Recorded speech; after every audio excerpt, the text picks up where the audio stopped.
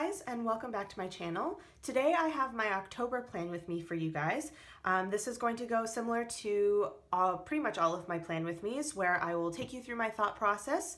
I will go ahead and time lapse you guys for the actual drawing of spreads part, and then I'll come back at the end and kind of explain the process and see, you know, kind of what happened when I was actually putting pen to paper. So first up, let's take a look at my pre-planning. As you guys know, I use this just random little notebook that I've entitled Bujo R&D to pre-plan any of the spreads that I want to put in my bullet journal.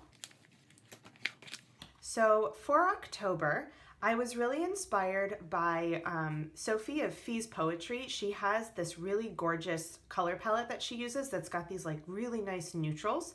And I decided to kind of base that as my color scheme for October and then sort of build around it. So as I was sitting down and going through, I wrote down the entire color palette that she used, and then I kind of made some tweaks. So I actually have here, she originally uses colors 228, 800, 761, N35, and N79. And I decided that for October, I didn't really want the pink in there. So I went ahead and kind of went through some of the other colors that I have out right now that I'm kind of like into at the moment, and made a couple of changes. So I kept N35, N35, 228, and N79, and I added in 912, which I really am liking right now. I did take out the pink. I thought originally that I was going to use it, but I didn't like the pink, so I believe this was 761. I didn't like 761 with 912, so I decided that I wasn't going to go ahead and use that. I also pulled out my copper Faber-Castell and my bronze Signo. Let's take a peek. Yes, Uniball Signo. To add a little bit of metallic, because I've been really liking that as well recently. So for some lettering, I got a new brush pen. I got the Fudenosuke, so the Tombow, I believe it's the Fudenosuke. It's the soft tip, so it's basically very similar to the Pentel Sign Pen. It's just a different brand, and I thought I would give it a go with lettering for this month and see how I liked it. I also pulled out N75 because I wasn't sure if I wanted to have a, what would this be, a warmer gray? No, cooler gray, right? Because warmer is if it's got the brown in it, and cooler is if it's more of like a purpley. So I didn't know if I maybe wanted to have a cooler gray to go with this whole combo. So this is my color combination, oops, or my color palette for the month. Let's see, pull out all of these guys. So these are the pens I'm planning on using, and as always, I kind of plan to use things, but then as I'm going through, I will often change my mind and use different things or not use all of the ones I plan to use.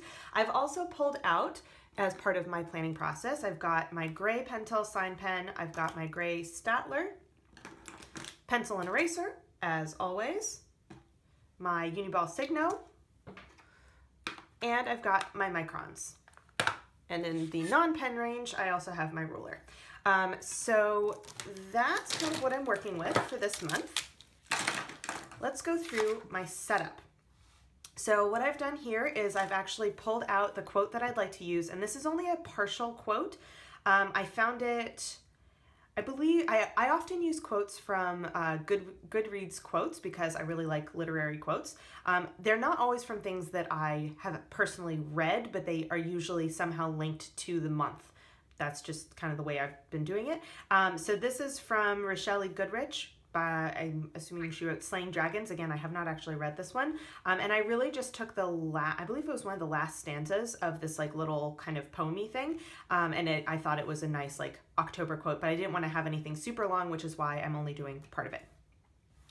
So this quote is going to go on my header page as usual. I wanted to do cobwebs again like I did last October because I really liked how that came out. So I'm going to kind of play around with that, see how that goes. Then I'll have my October monthly emails and happy mail as usual. I'm keeping memories and gratitude exactly the way that I've been doing them for the past 2 months now because I really like it, and it's pretty low pressure for me with all of the stuff I've got going on. So I think it's a good system for me to keep, at least for the time being.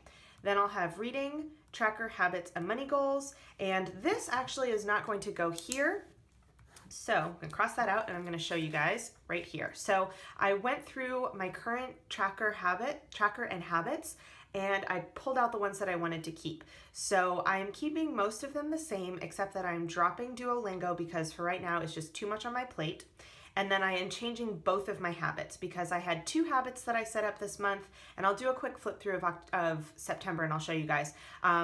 I basically am not doing very well on either of them, so I'm completely changing them. I want to do flossing as a habit because I'm okay about it, but I want to get better. And I'm also going to do an impulse buy challenge again. The last time I did this was in my 4th bullet journal, and I gave it a full page spread. This time I'm just going to do it as a habit, so I don't use a full page, and I think it'll be easier for me to keep up with it if it's on my monthly tracker page because I look at that every single day. So that's my plan for October. Let me go ahead and show you how September is going. Oops. So I'm actually filming this on the 17th of September. So this is my new bullet journal. So this is the brand new first month in this is September. And you'll see here I've marked that I have number 679 is my main color, and really it's 679 and 676 are my 2 colors, but I didn't want to have 2 here, and I will be using 679 to do my edges. I just have not done them yet. So I'm not going to flip through the front really because we'll see that another day. So September. So I had my intro page and my monthly. So these, honestly, the system just really works for me, and I'm keeping it for now. Working on my memories. So this is something that I think I've mentioned before. If I don't have time to actually do the full thing for the memories, I just write them in pencil with the date down at the bottom, and I get to them when I get to them. So I actually have 2 that I need to do now, or 2 that I still need to do rather. Gratitude is still going on. I've been actually using the gratitude to practice my normal cursive. Unfortunately, I switched, so I was using a Pilot G1, which is a 0.5 point, and it ran out of ink, and I have another one, but I also have my Inkjoy gel pen, and I wanted to use this guy for a while. Unfortunately, I had forgotten that this 0.5 is bigger than my other 0.5. It's very confusing. It's a different brand, so I'm assuming that's why. So I actually feel like my cursive looks messier when I use this pen than when I use the Pilot G1. So I'm keeping with this pen for now, but at some point I might switch back, at least for doing the cursive practice, just because it's kind of hard to see what it really is looking like because it just looks kind of messy. I don't know. Anyway, moving on. So reading and tracker habits and goals. So you will see my tracker is basically going to stay the same. I am honestly just taking out Duolingo on this line because I lost my streak and it's just a little bit too much for me to do right now. I also have my morning pages, which I would like to still do, but I'm not going to put it on my tracker because, let's be honest, it's the 17th and I've done, what, 5, 6, 7 days out of 17, so like not even half. And then this was another one that I was working on. Haven't actually done it. Goals, still working on that. So as always, I close out my money goals at the end of the month once I've actually, done all of my budgeting and that kind of stuff. So that one's going to stay open for the time being. And then I had this page, which I've been using as a Calendex for stuff for back to school. I needed this when I was still in my 4th bullet journal because I had stuff that was coming up in September and I didn't want to do a Calendex for it in August when I was going to be moving into a new bullet journal in September, but I hadn't yet. I didn't want to set up a weekly and a daily because I wasn't yet in September, so I just did a page. And it worked out really well because this week I've had a couple more dates I needed to add in, so I just went ahead and did them on here. So all of that information is on one page. Now, I normally wouldn't do this. Normally, I would just put it on whatever daily it was. It's just that I had the extra space, so I'm using it up. Then I have my project kind of tracker. Again, I have a lot of space, so I'll just keep using this until it's full or, no longer relevant or what have you. And then basically getting into the weeklies. So I've been doing the new weekly setup and I've been doing the 2-tone, basically I've been using 2 colors as my main colors for that week. And what I've been doing is I've been alternating with my days. So what I basically do is I have so that the top alternates, and because I usually get 2 days on a page, it gives kind of a nice effect. And then when I switch the page, I just do the opposite one for this one. So even though this is actually the same here, I do it so that it's like that. Yeah, I don't know if that really makes sense. I had a bunch of extra space here, so I just did my little good, have a good weekend kind of thing on there. This is this week, so I still have to migrate a bunch of stuff. I will get to that in the evening once I kind of see what I actually get through. But again, pretty standard. I honestly haven't had a bunch of extra collections because I've been so busy. You know, some weeks or some, you know, sections in my bullet journal are like that, where it's really just dailies because that's what I need. But I do have a couple of collections I think that are going to come up because I'll need to do homework tracking and that kind of stuff. So this is going to be for next week. I went ahead and set that up this morning, and I went ahead and did my Monday so that I can start putting things in there soon. And then I basically counted out pages so that I would know how much I would need for the end of September before I got into October. So since I assume I basically get about 2 days per page, I have about 2 spreads per week. And then I gave myself an extra just in case I had collections that came up. So I gave myself an extra spread for that. My weekly, 2 full spreads for dailies, an extra spread just in case. And as always, I give myself a little bit of extra space in case I have collections that come up. Like I said, I think I'm going to have some coming up soon, and I don't know exactly when I'm going to need them, so I wanted to leave some space. And if I don't actually use it, then I will just use those pages to practice lettering or to do a quote or to do watercolor, what have you. I will find some way to use the pages, but I just like to give myself a little buffer when I'm setting up my next month, since I am doing it kind of in advance. Then I went ahead and I did sticky notes on my pages so that I would not accidentally skip a page, because I have totally done that before. So this is going to be my quote and my intro page, monthly emails and happy mail, memories, gratitude, oops, reading and tracker. And then I'm gonna leave this for my next weekly. I won't go ahead and set up the weekly until I kind of get closer, because you never know if I'm gonna end up, you know, changing my weekly or what have you. So I'm just gonna set up the month, and that's it. So as you can see, I have not penciled in anything on this particular setup. Sometimes I will do that before I film my plan with me, just so I don't have to count on camera. So you guys will see that when it's, you know, I'm gonna do a time lapse, but you guys will see me actually counting out spaces and doing all that. So just, you'll see my process absolutely from start to finish. So I'm gonna go ahead and put on some music, and I'll come back and check in with you guys at the end.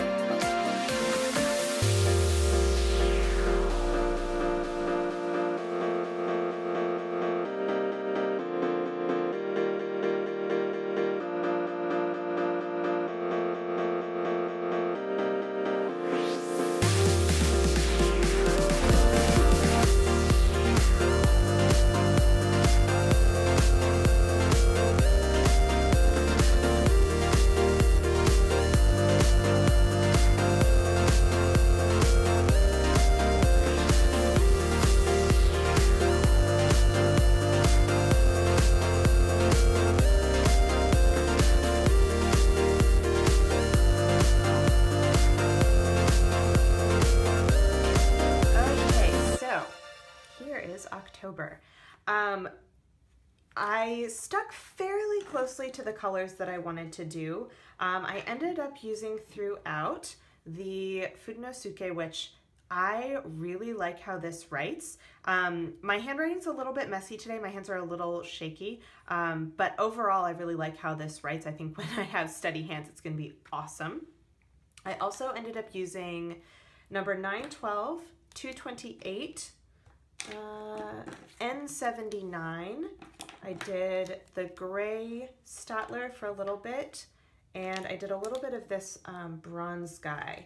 But yeah, so overall I used the pens that I plan to use, maybe not all of them, but fairly well.